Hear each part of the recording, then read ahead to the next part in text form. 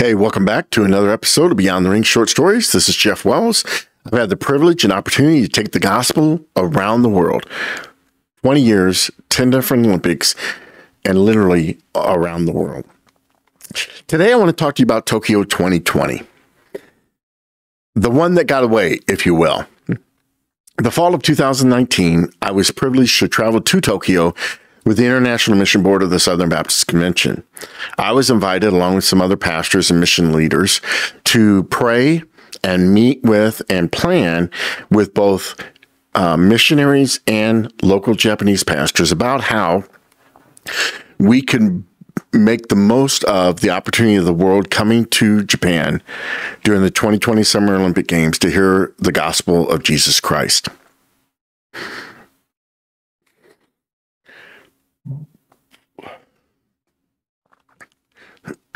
Mm-hmm. 104, another edit.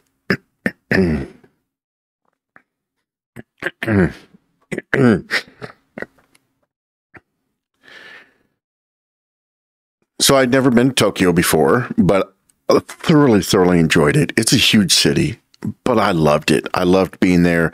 It was such a joy. Some of the things we got to do was to meet with the local pastors, got to worship at Tokyo Baptist Church, and got to do something really unique. That one Sunday, we worshiped at Tokyo Baptist Church that morning. That afternoon, we went out and we prayer walked both the largest, one of the most traditional and highly respected Buddhist temples. And then the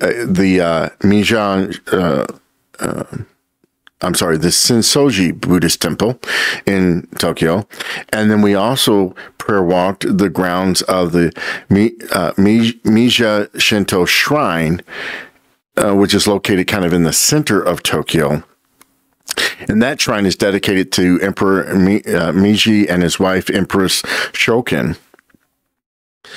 And I'd done studies about other faiths. I was familiar with Buddhism and Shintoism, but vaguely, very surface understanding and exposure and experience with any of those belief systems. And it was profound to be able to prayer walk those areas. Now, in both of those situations, in the Buddhist temple and the Shinto temple, you basically have the temple building itself, and then you have the grounds surrounding and leading up to the temple. And so the farther away you are, the less significance it has. But as you grow closer to both those temples, they weren't located in the same place, but I'm just using that as an illustration. The more significance and meaning it had for that faith system. And in both of them, there was a very clear supernatural element. There was a lot of superstition. There was a lot of buy this trinket, perform this ritual, get this blessing kind of thinking. That day happened to be a very popular cultural day on the Tokyo calendar. So a lot of people had the day off. So they were both very, very busy, crowded.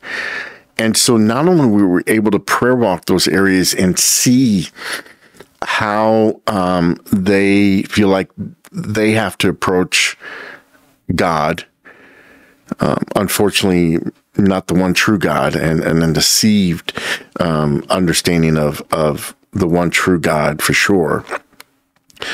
But we got not only to see how that looks for them in their religious practice, but we got to see the people. And something that I learned prior to going to Japan in 2019 is that it is one of the largest unreached people groups in the world, which is really surprising to a lot of people. But you have to understand the Japanese culture, that for the longest time, they were a very intentionally isolated nation state, island.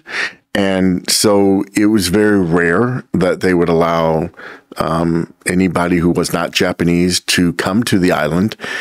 And And that was especially true in the 19th into the early 20th century. And so although interestingly enough, they had a history, a long history of attacking nearby Asian cultures that were not Japanese. And there was this sense through their emperor structure of nation leaders that they weren't just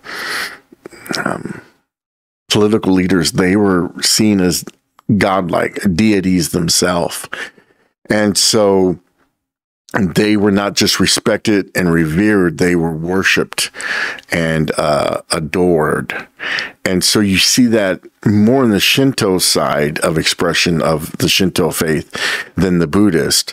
But the Buddhism itself has a very long history of symbolism and of ritual that, again, philosophically speaking, with Buddhism, the kind of the height of Buddhism is that you disappear, you no longer exist, and that's kind of your goal, which is an odd kind of goal to shoot for, if you will, a truly devaluing of the human being as God created us. And so it was a very eye-opening, very illuminating experience. Well, as we all know, the pandemic shortly into the year of 2020 just ground the entire world to a halt in any number of different ways. And one of the greatest impacts was the summer games that were scheduled to take place in the summer of 2020 in Tokyo, Japan. Up until about that spring, I was still hopeful and prayerful that we would be able to be there on the ground, sharing the gospel. And then the decision was made that they weren't even going to hold the games that summer. They were going to postpone them to the summer of 2021.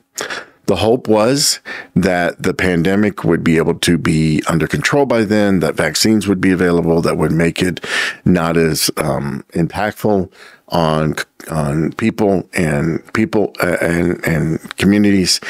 And when you look at a city like Tokyo that's as big as it was, they were very concerned about it being out of control and leading to the deaths of many, many, many, many people.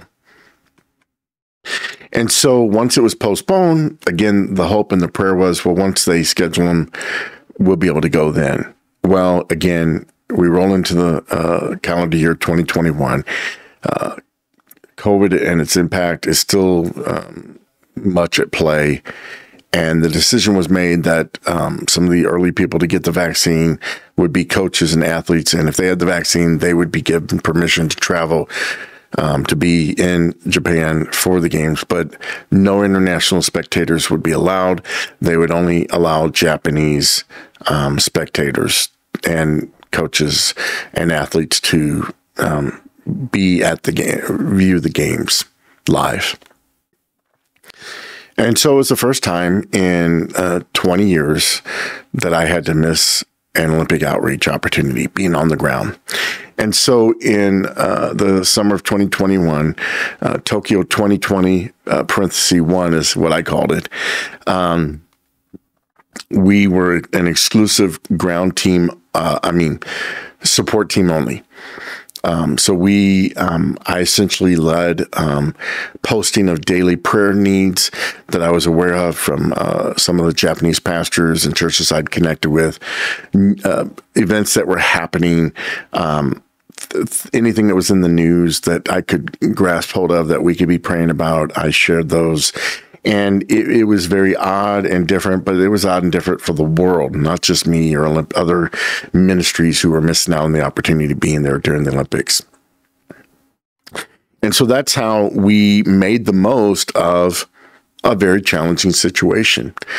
And again, coming out of that, the expectation was and the hope was that by the Winter Games of 2022 in Beijing, China, that the pandemic would be largely under control and that spectators would be allowed to attend then. Well, calendar-wise, the end of the Summer Olympics to the beginning of the Winter Olympics is typically only about 14 to 16 months. It's a very short time between the Summer Olympic Games. Well, this was shortened even more because the games didn't happen in the summer of 2020. They didn't happen until the summer of 2021. So between the Tokyo 2020 taking place in the summer of 21 and Beijing 2022 taking place in February 22, there was only about 7 months difference. And the decision was made pretty quickly that, just like in Japan, the games would go on, but there would be no international spectators allowed to travel to Beijing, China to view the games. So again, it was local Chinese individuals only who could be in the stands for the games. Only coaches and athletes could come to town for the games. It was very, very limited. That's why one of the things is we look forward to Paris 24 as I'm recording this podcast in the fall of 2023. The hope is that Paris 2024 will be kind of the first true Olympics since the pandemic disruption that started in Tokyo 2020. That's a lot of different numbers. It's a lot of different things, but I'm just telling you, God is always at work. There's always opportunities for us to make most of the gospel in our daily lives and in special opportunities. And that's where I would just encourage you again to prayerfully think about, wow, God, I never thought about the gospel during the Olympics. And just be praying about how people, ministries, churches around the world right now who are praying for and planning on being in Paris, in Italy, in LA over the next 3 Olympic Games in this decade, communicating the gospel. Pray for those opportunities. Pray for those plans. Pray for those logistics. Pray for those needs. Be an answer to some of those needs. We need your help to make Paris happen. Paris 2024 outreach happen. Go to beyondtherings.net. You'll see more information on the support page. We know what it's like to be there and the power and the potential. And we also know what it's like to have missed those opportunities. We don't want to miss any more. So join us in prayer. Join us in the mission of taking Jesus to the world gathered during the Olympics as we see God bringing about Acts 1:8 all in one place, as we seek to be his witness to everybody everywhere.